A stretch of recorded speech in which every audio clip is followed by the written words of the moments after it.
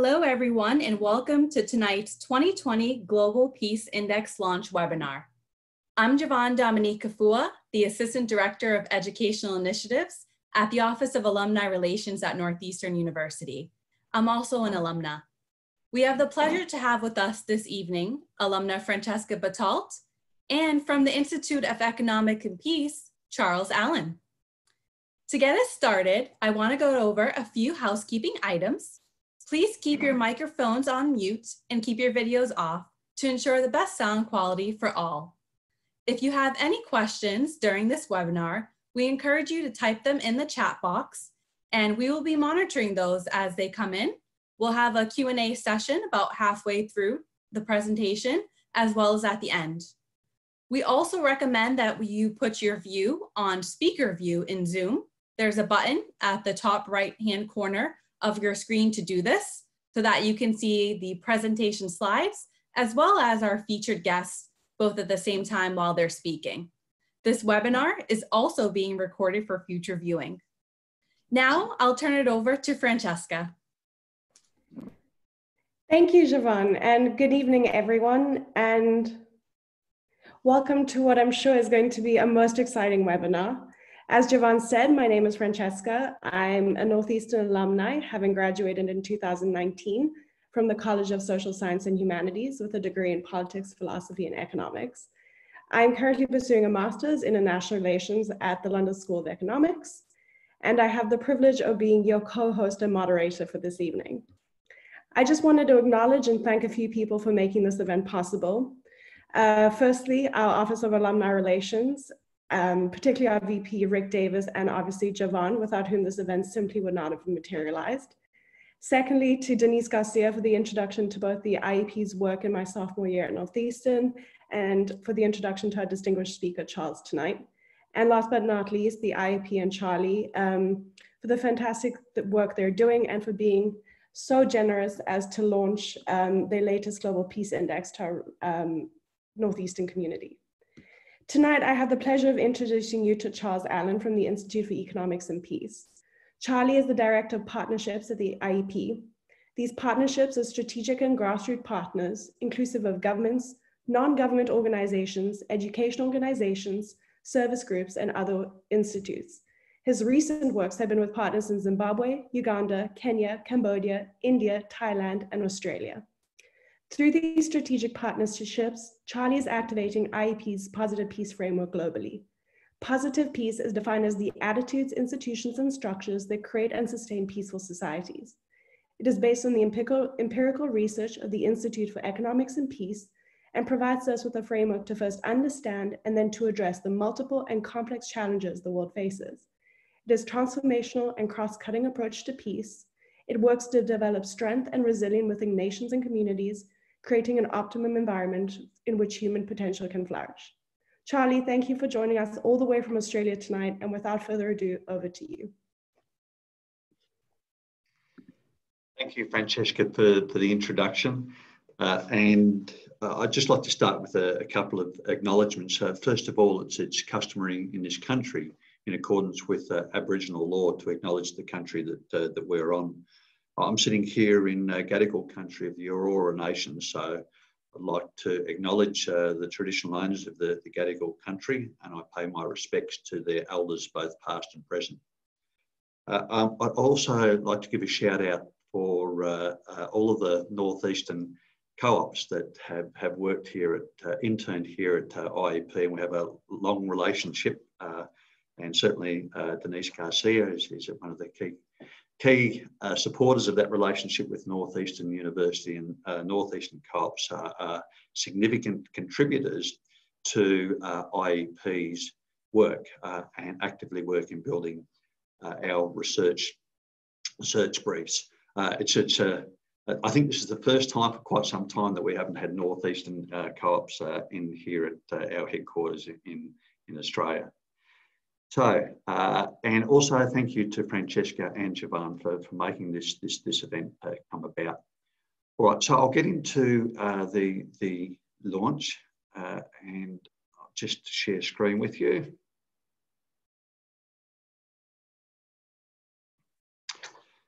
So the Institute for Economics and Peace, first of all, we're a global independent think tank. And to sum up our work, we're in the business of measuring peace. Not only measuring peace, but also putting a cost on the economic benefit of peace and the economic impact of violence.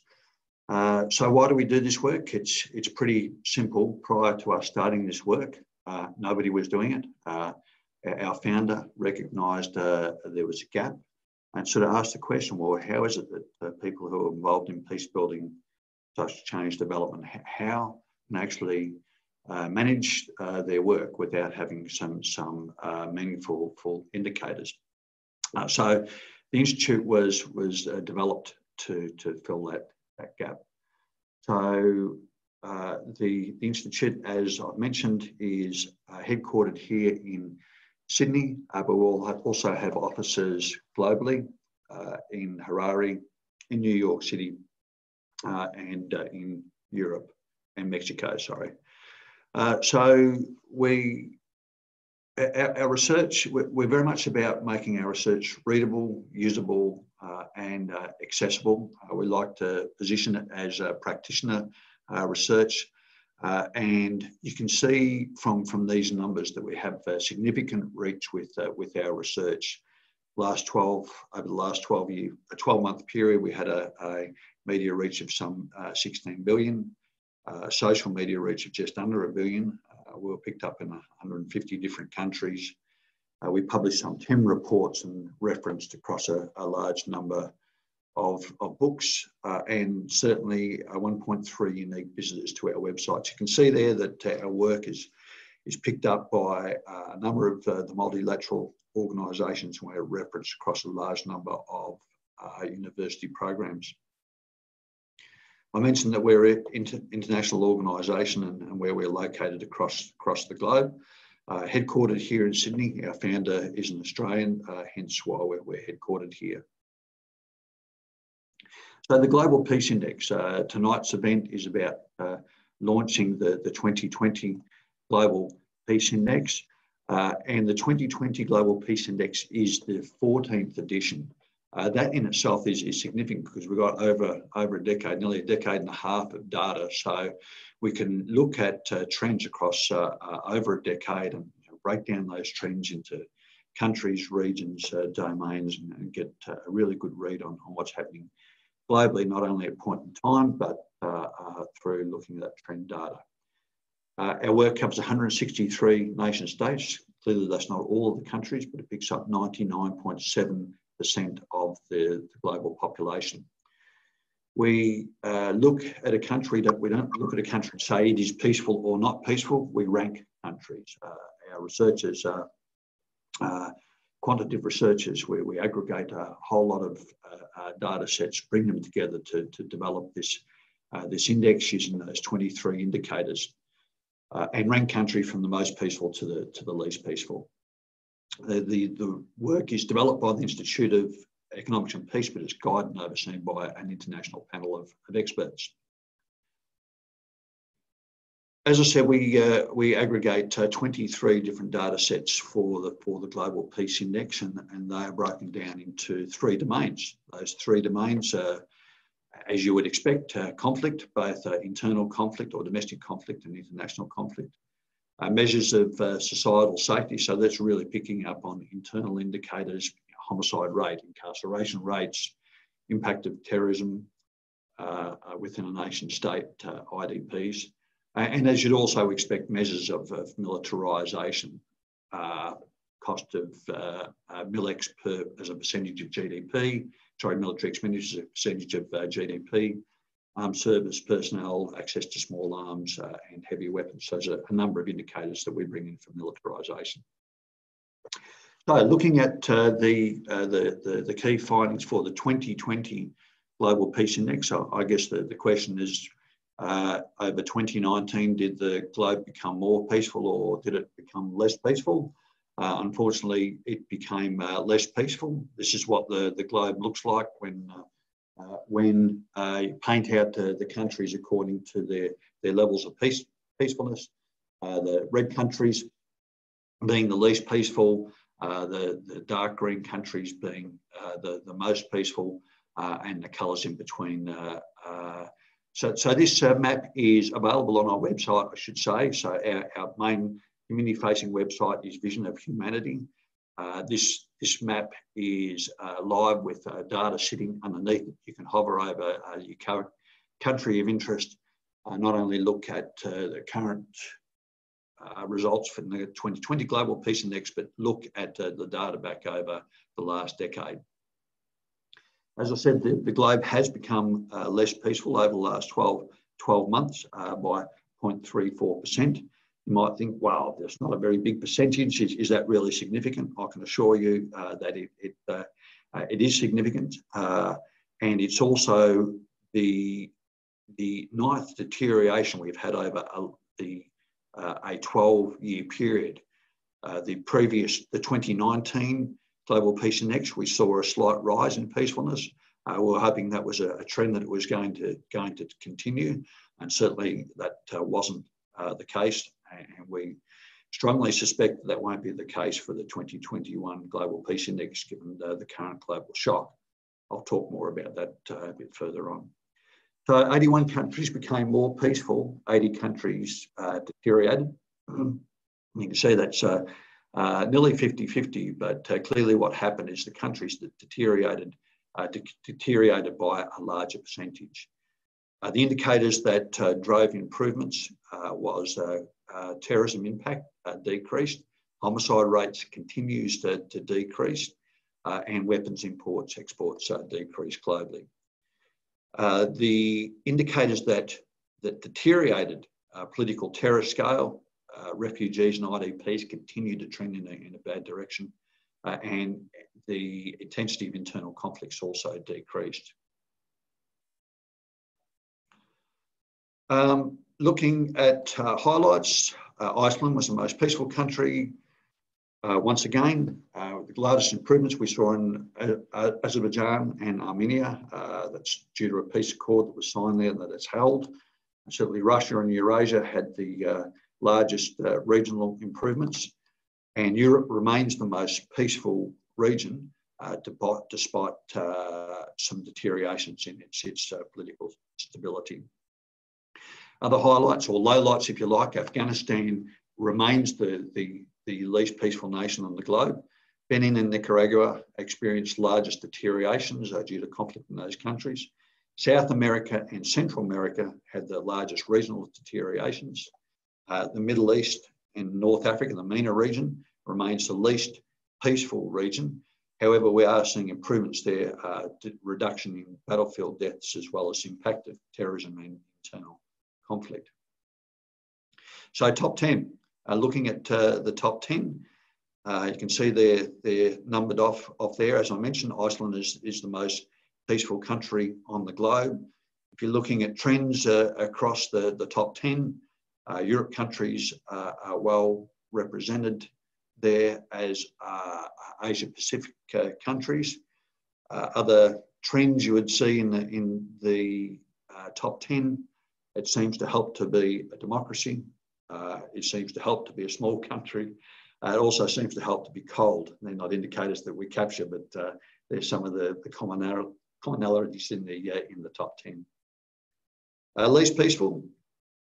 Afghanistan is the least peaceful country, as I said, and you can see there that MENA countries and sub-Saharan African countries feature highly in the top 10.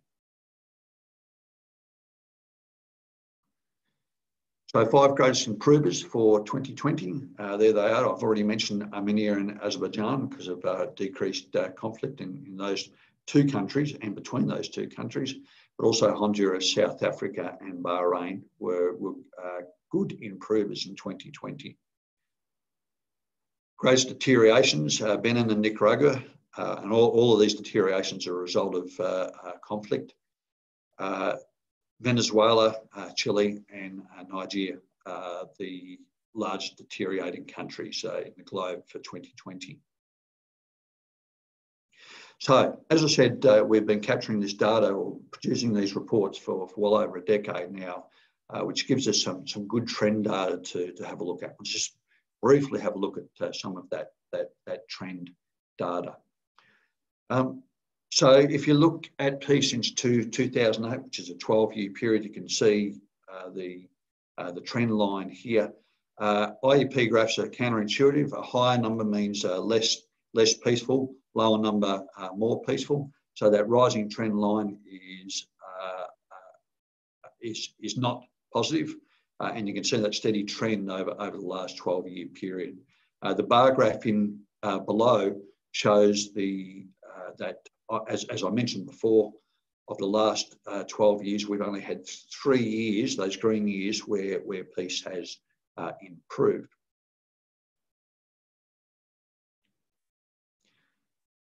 Over the last decade, you can see that 81 countries have become less peaceful and 79 countries have become more peaceful.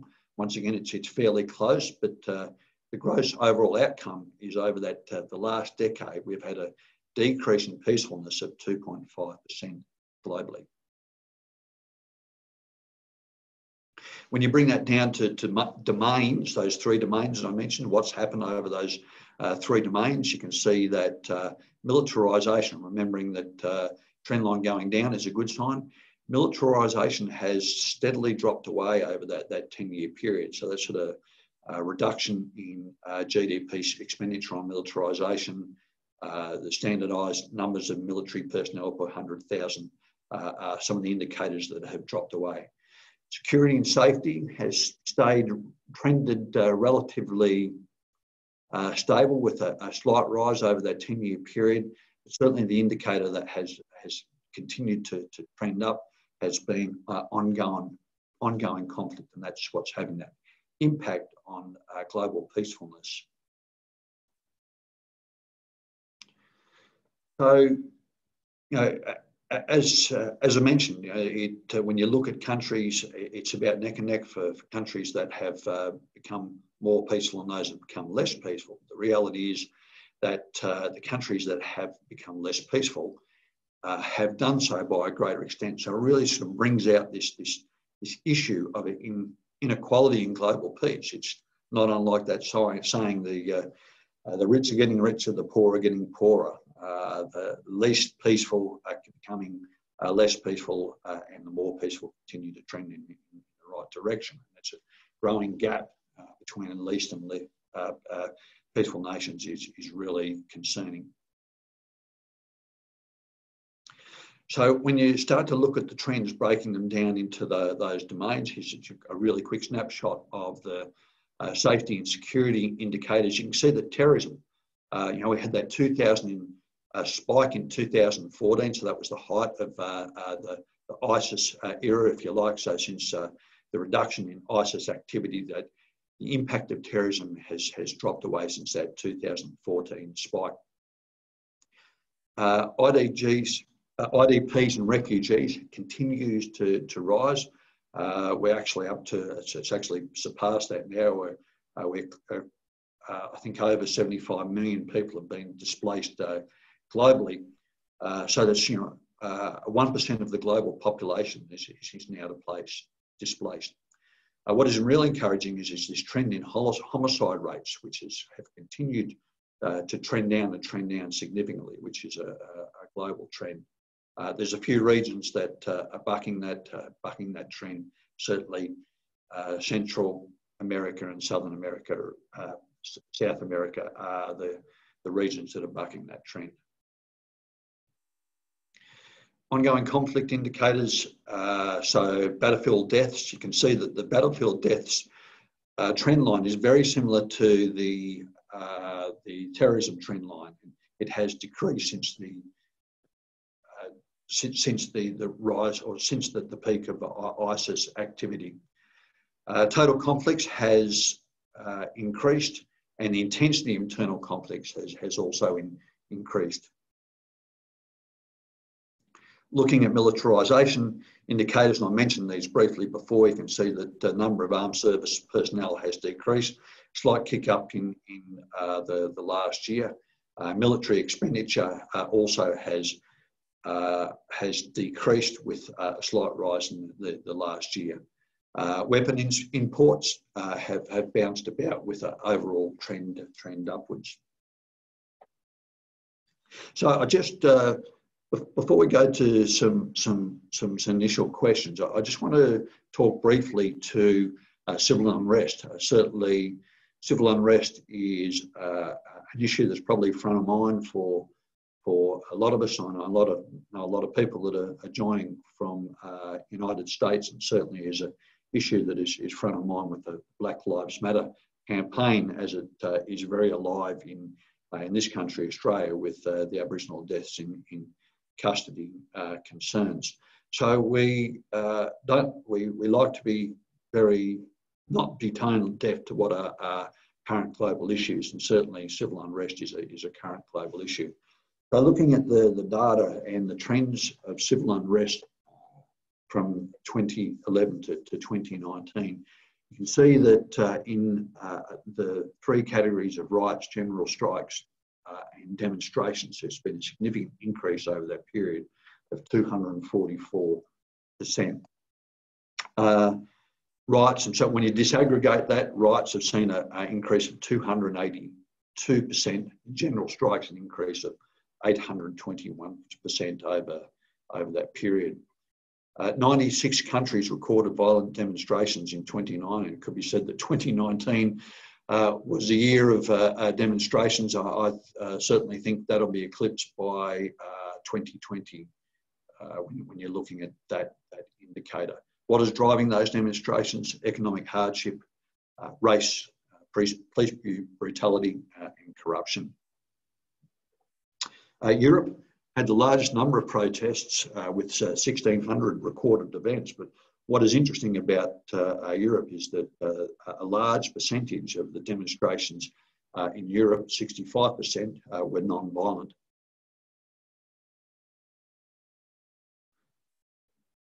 So when you look at the trend lines of civil unrest across those three categories, you can see that steady rise over the 12-year period, but certainly with this really large kick up in recent times, and this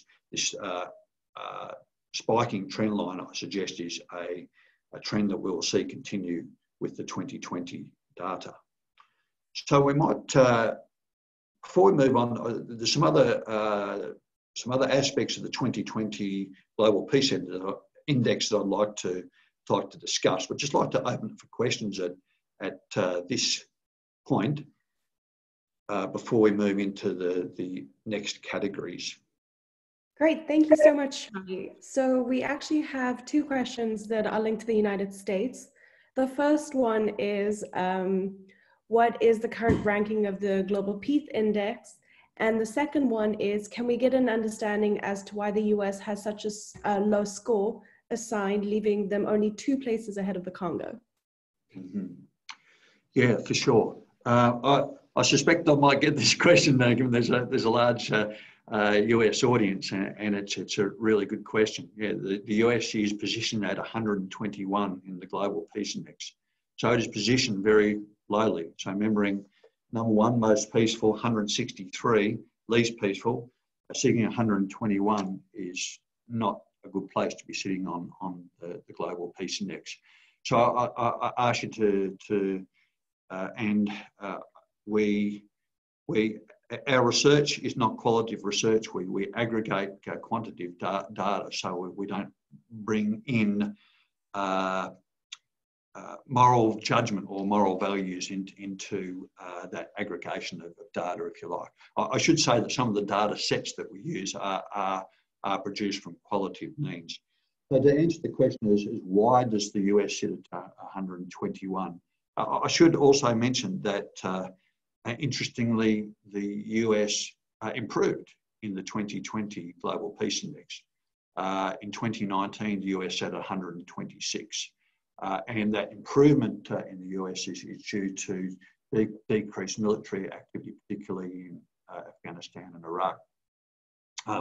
So some of the major indicators that, and certainly observations are that US is unfairly judged in the Global Peace Index because of its military presence globally. And certainly some of those military indicators do impact on the US's position. I should say they're not the largest indicators or the most negative indicators. Certainly the largest impact on US's position in the Global Peace Index is incarceration rate. The US incarcerates its citizens at an alarming rate when it's standardised against global standards. Another indicator is small arms. The US arms its citizens at an alarming rate, as we're certainly all aware. It has the largest number of guns per 100 households globally. From a military perspective, its percentage of GDP spend is average when you look at it across the globe. Even though the military expenditure as a total figure is very high, when it's standardised by that GDP spend as a percentage of GDP spend, it's not overly significant. Obviously, heavy weapons and nuclear weapons are a negative indicator in the Global Peace Index, and US also that drags its positions down. So they're probably some of the highlights of the indicators that have an impact on the US's position. Thank you for the question. Thanks, Charlie. I think we have time for one more. And I would say the question that links well into this would be, what current dynamics of armed conflicts and future challenges are difficult to measure with indicators? And do you feel that any particular dynamic is not well reflected in the indicators? Yeah. I guess, so we're focused on the Global Peace Index today, and the Global Peace Index, it uses a negative definition of peace, so the absence of violence or the absence of fear of violence. So really the Global Peace Index is measuring the bad stuff, if you like. We're looking and counting and aggregating those indicators that are impact based on that definition of absence of violence or absence of fear of violence. I really think that the Global Peace Index needs to be read in conjunction with our Positive Peace Report, which also ranks countries from the most peaceful to the least peaceful, but based on the positive indicators. So, the definition that we use for the Positive Peace Report is the attitudes, institutions, and structures that create and sustain peaceful communities. So it really is a measure of a country's or nation state's capacity to be peaceful. So I really think to get a deeper understanding, this is a long way to answer this question, need to look across both of those reports to build an understanding of where a country or nation state sits from a negative perspective as well as a positive perspective. Coming back to the observations around United States.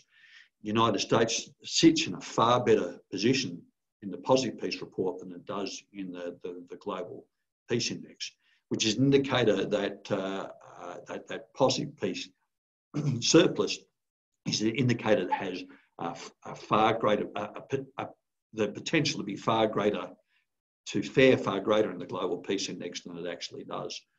Thank you for the question. And across those two reports, are there gaps? Yes, absolutely there are. But we need to be able to aggregate data across those 163 countries. We need reliable and reputable data sets that are captured across those 163 nation states. Clearly, there are some data gaps that we look to fill and look for proxy indicators when there are gaps. Are there opportunities to improve the indices, whether it's the Global Peace Index or the positive peace report, yes, absolutely there are. And if the data sets exist or come into existence, that's certainly something that's taken into account by our international panel of experts. Thank you for the question. One last one is asking if you look at any indicators of peacefulness online and on social media platforms as part of your indicators.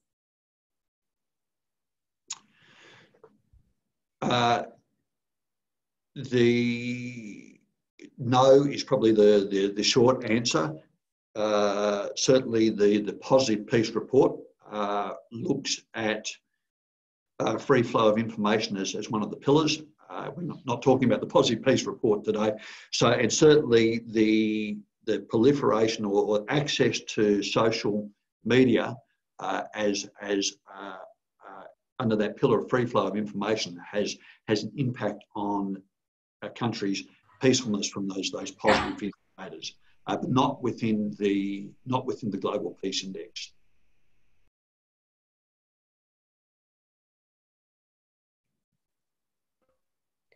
Great, thank you so much, Charlie. I think we can keep going with the rest of the presentation if you'd like. Sure, thank you. I'll share the screen with you once again.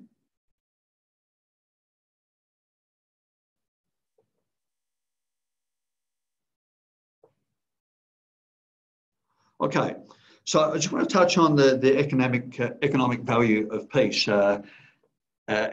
are the Institute for Economics and Peace, and yes, we do measure peace, but we also look at the economic impact of violence and also the economic benefit of peace. So I'll ask you to think about what you think would be the global economic cost, global economic impact of violence per annum, and try to picture what that number would be in your head. This is what it looks like. It's $14.5 trillion per annum.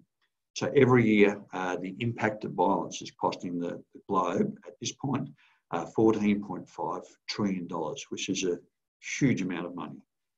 To put that in other terms, $14.5 trillion is 10.6% of the total global GDP, or bring it to per person amount, it's nearly $2,000, 2,000 American US dollars for every person that's on the globe, which is an enormous amount of money.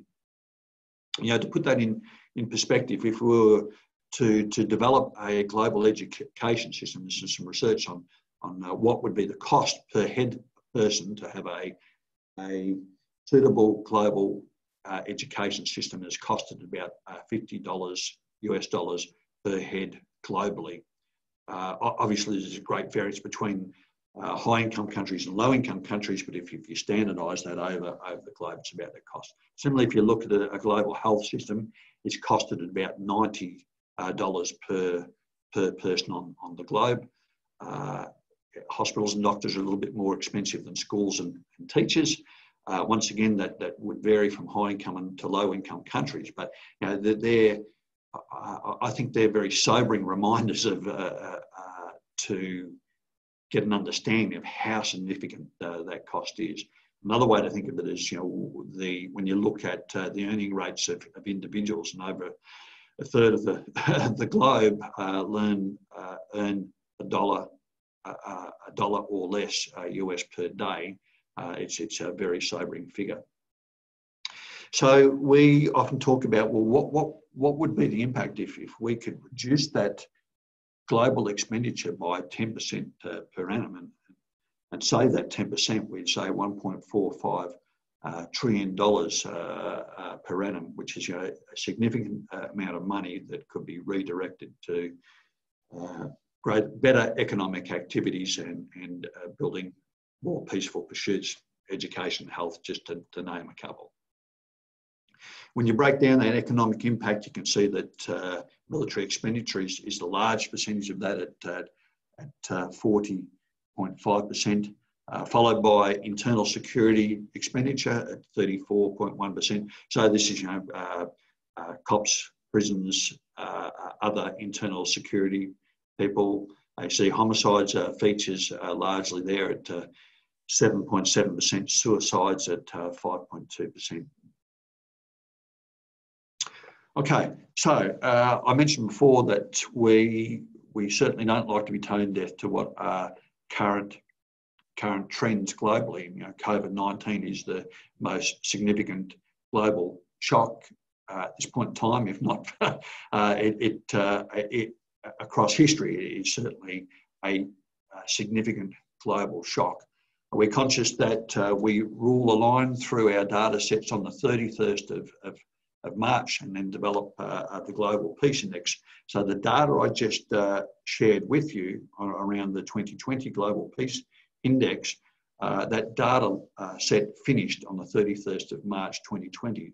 And I suggest that was only the start of the impact of COVID. So you know, it's really interesting to think about, well, what is going to be the impact of COVID-19 on peace? And this is sort of some early indications that we're seeing from various trend data. Firstly, probably don't need us to tell you this, I think most of us know it, that so certainly COVID infection uptakes, particularly early in the piece, were strongly correlated with air travel. We saw the larger outbreaks were initially in the larger air travel hubs, London, New York, parts of Italy. Certainly they were early hubs for infection rates. We expect that most of the indicators in the global index, and I've given you a summary of the indicators that we rely on. I should mention that all our reports are freely available online. If you want to delve deeper into our methodology, I really encourage you to access our reports through our community-facing website, which is Vision of Humanity. Coming back to this point, we expect most of the indicators to deteriorate. Some exceptions will probably be military expenditure. We're seeing some early signs of a reduction in military expenditure as countries are diverting resources to prop up their economies. There's some interesting early trends in crime data. We're seeing some violent crimes data decreasing in the early phases of the COVID era. Drug dealing is another category where we're seeing temporary reductions. However, having said that, we've seen spikes in other crime types, domestic violence, suicide and mental illness related issues. US and Europe we're expecting to see increases in political instability. US and China relations deteriorating. We're seeing this having an impact on multilateral organisations, World Health Organization, World Trade Organization, and UN portfolios. We're expecting to see a decrease in support for UN peacekeeping operations once again as domestic resources are diverted to domestic issues to prop up economies. ODA, or overseas developmental aid, is likely to decrease as funds are used once again domestically. And this is really concerning for fragile states such as Liberia, Afghanistan, Burundi, South Sudan. And countries with low credit ratings are certainly going to find difficulty in raising cash to sustain their economies. Some good examples there are Brazil, Pakistan, Argentina, Venezuela. So we've had a look at the OECD countries, and certainly this collection here is not all the countries. It is OECD countries and the BRIC group of countries and a few others. And we had a look at their early performance in the COVID era. And what we did was look at their economic strength coming into the COVID era against their ranking on against the Positive Peace Report, which I've mentioned earlier on. So unsurprisingly, the countries that had high economic strength coming into the COVID era and higher positive peace, faring better with their, first of all, their response and secondary recovery to COVID-19. And you can see that group of countries there. I just realised that that's incorrect there. They should be the other way around. So high economic strength coming into the COVID era and higher positive peace. So that's higher positive peace being a measure of a country's resilience. We can see the higher resilient countries with stronger economic indicators coming in are faring far better. And the reverse is true, as you expect. Countries with a lower positive peace and who are less sound economically are not faring as well in their response and recovery during the COVID era. Some interesting early data on battle deaths and riots. And I'm very conscious that this data is to Q2 2020. And you can see there is a reduction in the early phases of the COVID era in both battlefield deaths and riots. I suspect or we suspect that riot indicator will change pretty quickly coming into the end of Q2 for 2020. Sorry, Q3 for 2020. Oil prices is another interesting trend to follow. In 2020, for the first time, we saw oil prices drop into negative.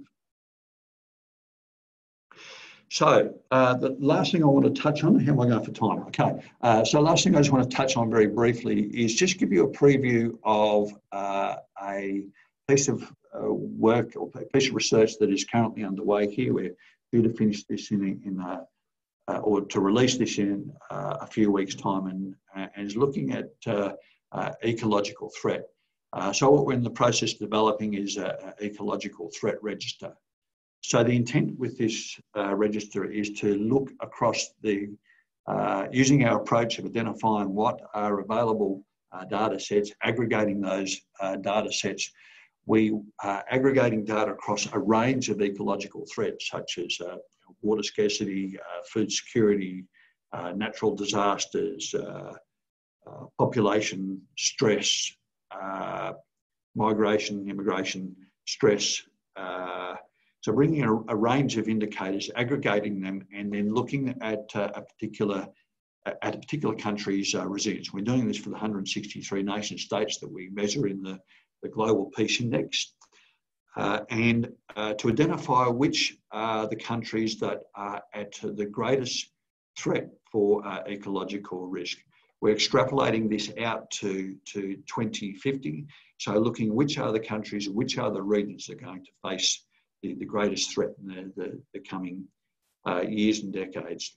So the intent of this register is to provide a tool that is really practical and usable to inform policy, influence policy, influence attitudes, and influence resourcing decisions is the intent of the piece that will work. So I'll just touch on a couple of the data sets that we're relying upon. I can't share the outcomes of the economic threat register. That would be a spoiler. But as I said, it will be available fairly soon.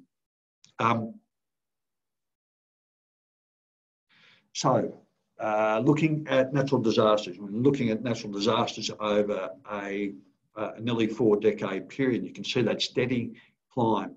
And the reality is natural disasters have quadrupled over the last 40-year period, with the largest rises being hydrological events, which includes floods, landslides and the like. And the other one is meteorological events, cyclones and other weather events. You can see that the blue and the green indicators are the largest rises across those bar graphs. One that's very near and dear to Australia's hearts is fire threat, and that has has had some rise, but has been somewhat steady over the period. And certainly Australia has felt the bite of fire threat in the last fire season. So that's very sobering data when you look at the trends in natural disasters over a 40-year period. Water-related risk. There's quite a bit of information loaded into these bar graphs, but just sort of the high-level observations is you can see the regions that are at most risk for water-related risk, and MENA, Middle East and North Africa being the region that's most at risk, followed by Southern Asia, and then they taper off from there.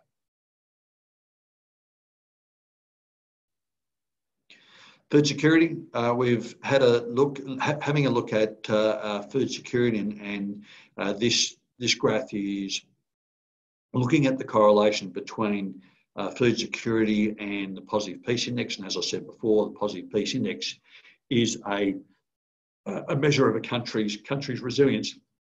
And as you would expect, food security correlates very highly to positive peace or a country's resilience. So, as I mentioned, I asked you to keep a lookout for this piece of work. It will be released. I think the release date is the 26th of August. We intend to continue to build this register over the coming year, so it becomes a useful and contemporary resource to look at ecological threat. I mentioned in the body of the discussion that all of our research is freely available on the Vision of Humanity website. We're very much in the business of making our research freely available, making our research readable, usable and practical. So if you have interest in a particular country, in a particular region, you can dive deeper from either report or from the Vision of Humanity website. Also, if you have an interest in a particular domain or want to dive deeper into methodology, it's all there for you to use. Thank you very much for listening, and we do have some time for some questions, so I'll flick back to Francesca. Well, thank you so much, Charlie.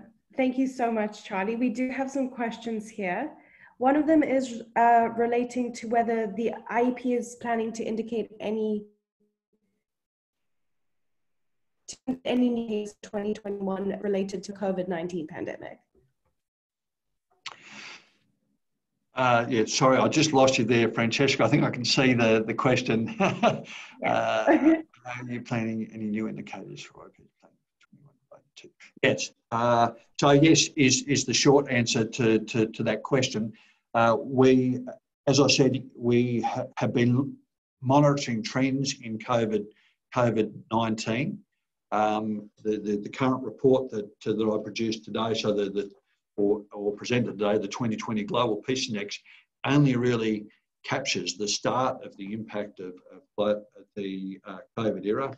The 2021 Global Peace Index will certainly pick up the impact of the response phase. I suggest we'd still be responding at the launch of the 2021 Global Peace Index, but certainly countries will be well into recovery. I mentioned that we are going to see impact across a great number of the indicators in the Global Peace Index.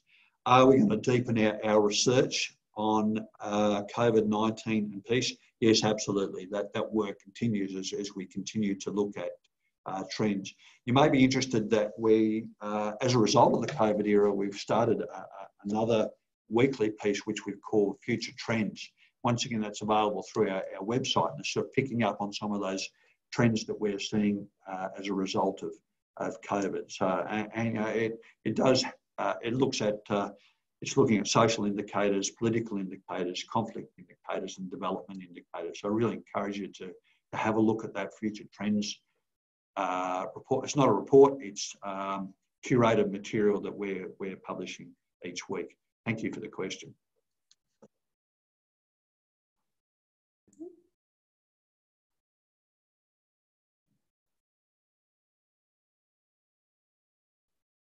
We have questions. The first one is, how does the IEP deal with side effects which might result from ranking countries?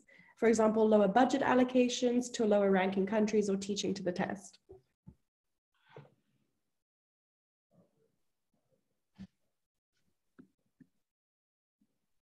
Yeah, sorry, you dropped out a little bit there. I was just reading the question from Finn.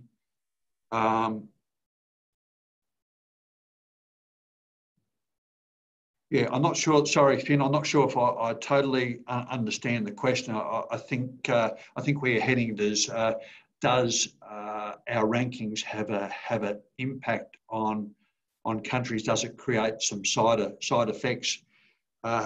And the answer is the answer is potentially yes. I mean, we certainly come under a range of criticisms, and some of the criticism comes out of the US, which some observers feel that the US is badly dealt with in the Global Peace Index, and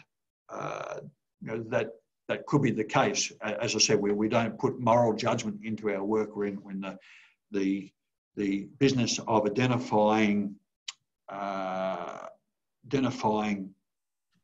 global data sets that are reliable and aggregating those global data sets. Another example is we call out Taiwan as an independent state. We certainly receive quite a bit of criticism as a result of that. But we stay steadfast to our values, if you like, is that we're an independent, non-partisan organisation. We work hard to not only keep that independence, but that appearance of independence. So we work hard at not being influenced by global pressures. But your question is valid, that there is potentially shadow created for particular states as a result of our work. Thank you for the question. I'm not sure that I fully answered it, but I think I get the meaning behind your question. Thank you. So then we have one more. If you can remember off the top of your head, what is Israel's position in the latest rankings? Sorry, no, I can't remember. I always try and think, where the questions might come, and or usually swat up on what are the countries I think might come under question. I'm sorry, I can't remember. I think it is medium to lowly placed. Israel has a fairly high expenditure on military, so its MILEX is fairly high from recollection, which brings it down. I won't go looking at data while I'm live, but I encourage you to log on to our website. Sorry, I don't have that answer right at my fingertips. I seem to recall that it is around the hundreds, but I'm not 100% on that. I certainly know that MILEX is fairly high in Israel.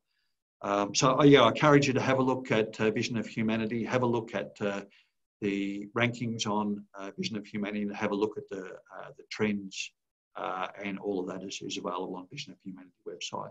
Thank you. Sorry, I don't have a rounder answer for the question.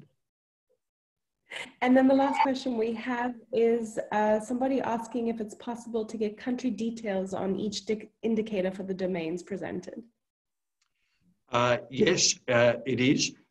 Certainly you can, on the website, the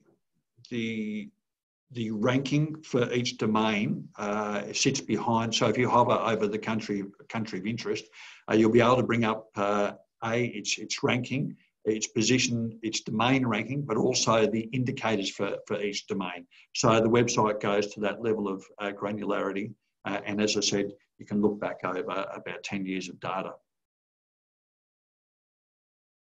I should say that we also do, for a number of nation states that use the Institute's research to inform their policy and strategy positions that we do to consultancy pieces and dive deeper on the data. I just saw John, thank you very much. John picked up that Israel sits at 145, so I was a little bit off the pace. That it is fairly lowly ranked in the Global Peace Index. Thank you, John.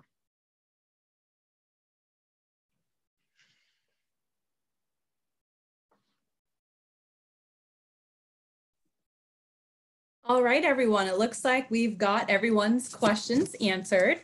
Thank you again to our special guests this evening, Charlie and Francesca, as well as all of you for joining us for this webinar.